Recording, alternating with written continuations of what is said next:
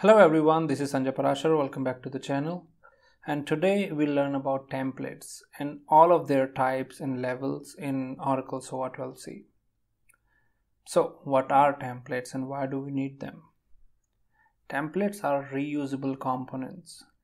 The concept of template can help developers to reuse a standardized piece of code as many times as they want. It definitely saves development time and efforts by increasing the code reusability. So unlike OSB, in SOA, we have three different levels of the template that can be used, and you can use them as it suits your organization. So we have project level template, we have component level template, and custom activity level template. I will explain you about those three templates when we'll do the demo. And when you create a template, by default the template saves into this particular location, which you can see on your screen right now under Oracle Home, JDeveloper, Integration and Templates. So under this particular directory your templates will be saved, all three types of templates. However, if you want, you can save them elsewhere also. More often than not, people use it MDS in order to save those templates so that they can be used by all the developers. Okay, now enough with all the talking and let's do a demo of all three template levels. So in my JDeveloper right now, I have created a SOA application called SOA Template Demo App. Now we'll create a quick hello program and we'll create a SOA project. So let's do that.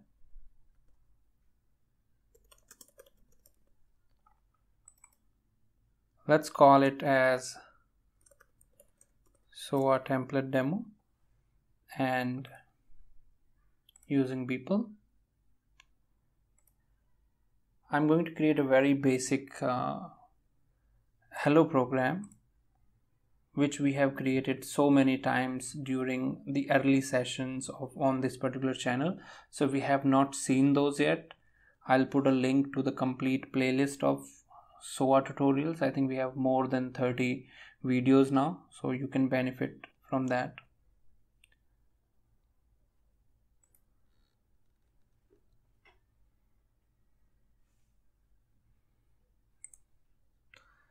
I'm just going to drag, drop and assign and create hello program. So if you don't know what I'm doing right now and you are in need for me to explain whatever I'm doing, you are not watching the right video right now. You need to watch the first videos that we created.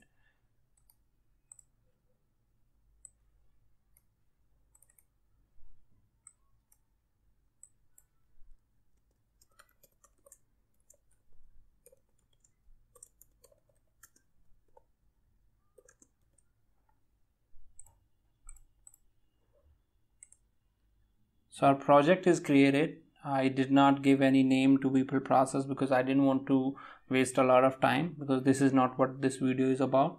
Now we have a project ready. Now if you remember from our previous slides, there are three types of templates that you can create in SOA. The first one was the project template. That means I can export the whole project as a template and I can reuse it later on in order to, whenever I want to create project which is of this kind, the one that I have just developed, we can simply right click on the project and click on create SOA template. We'll come here, we'll give it a name, SOA template demo. I'm just going to give it a name as hello because this is what this template does, right? It creates a hello program. And as you can see, the default location currently is under the template section. However, you click on this search browse icon and you can save it anywhere you want. I'm going to keep it here only. Next, I want to have all the components, all the artifacts that are there, and here you'll have a list: people, composite.xml, one XSD and one Visual, and finish. And now how you can use that template. Suppose now I create another project and this time rather than doing all the coding, I will just use the template and everything will be ready for me. So let's try that. I'll create a new project.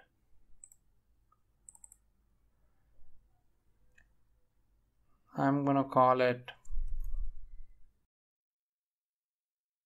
SOA Template Demo 2. And from here, if you see, rather than standard composites, we have an option for SOA template also.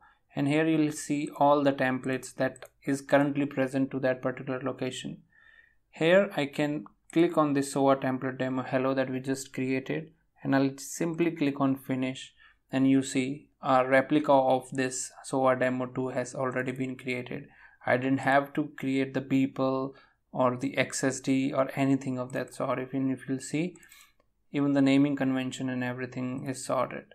So people can use this also to standardize the code, to follow the best practices, to adhere to the coding compliance of a particular organization. So those sort of things can be taken care of using the template.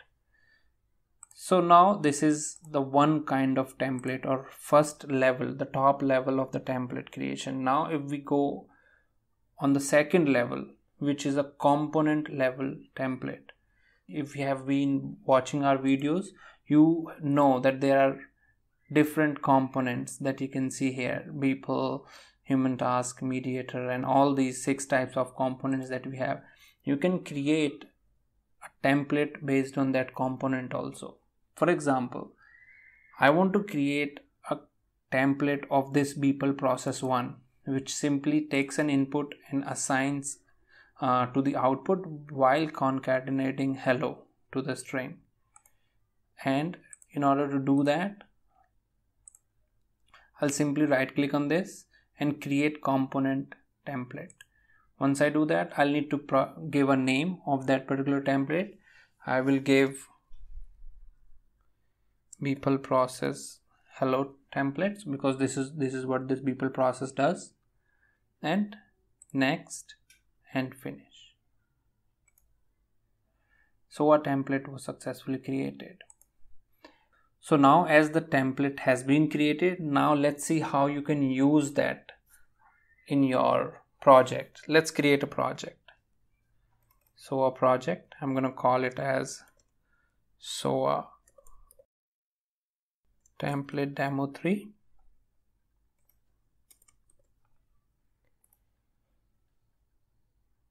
And I will create it as a blank composite because I want to use that people template that I have created. I'll click on finish. Now here I don't have any component inside this. I'll come here, insert, and you see this option, component template. I can click here, and this is the template that we saved, people process 1 underscore hello. I can simply click on OK. These are the components that will come along with this, and we can click on finish. And if you see under this demo 3, now we have all the code handy. So now you can realize that this is just a demo, just one assign. There could be a chance that your organization is using a pattern of the code, and in that situation, using these templates can definitely come in handy and save a lot of development effort and time. Now the third level of SOA template, which is the custom activity level template. And that one is my favorite too, because I have been using that in some of the projects that I work on. So let me show you how that works.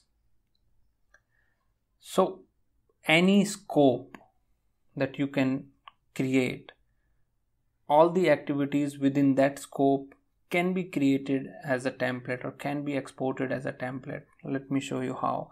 The most common scenario, or the one that I have used in some of the projects that I work on, is the error handling.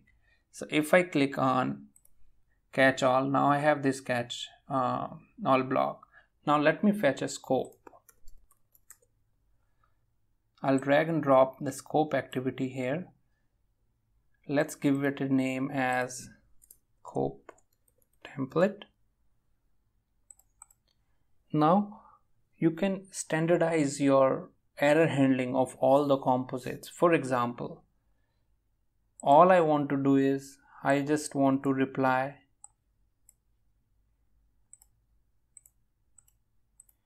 the fault. That's a very basic scenario is what I'm explaining right now.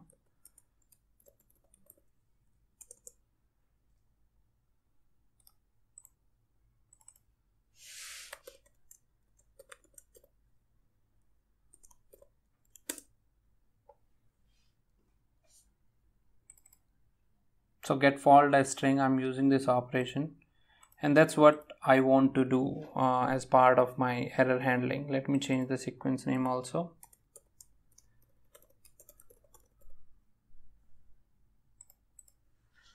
Now, in your organization, it could be different. There may be a chance you might be creating a ServiceNow ticket whenever something fails. You might be sending an email to your client or to your production support team. All that logic can be exported as a template. All you need to do is put everything in a scope and right click on it and create custom activity template. Let me do that.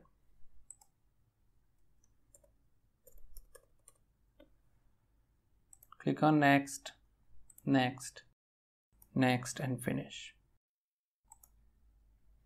So SOA template was successfully created. I'll click on OK. Now let's apply the template to one of the other projects that we have created. Now in this, I'll create a catch-all and I'll insert into this a custom activity template. So now scope template underscore hello is the one that we created. Now here, reason being because we have been working, we created template demo 2 using the template first template, then demo 3 using the second template. So all the artifacts are already present in these. So you might see some error that these artifacts are already present, but if you click on next, it will skip those artifacts which are already present and it will work. But in your real-time projects, that scenario will not happen, right? So now I'll click on this, and as you see under SOA schema, it already will have this people process 1 because this is what we created as part of the first template demo. So don't get confused with these things. We click on next. As you can see, there are some conflicts in the template because it is already there. So it is going to skip all the artifacts that we exported. You can also uncheck it when you export it, but it does not matter. If you click on next, it will simply skip those things, and if we finish, and you will see that this is what we created. Even the name of the sequence, the name of the scope, everything will be copied over, and you see the fault as string is what we assigned. So that's how you can save a lot of your time, a lot of your effort being a developer if you use SOA templates. And there is nothing more to it. There are no other types or levels of templates. So we have covered a complete SOA template tutorial in this particular session. However, if we talk about OSB, Oracle Service Bus 12C, we only have one type of template, that is pipeline template. So probably in the next video, I'll talk about that template also, so that you guys will not need to worry about template in SOA or OSB. So thank you so much for your time. You take good care of yourselves and you have a nice rest of the day. Bye bye.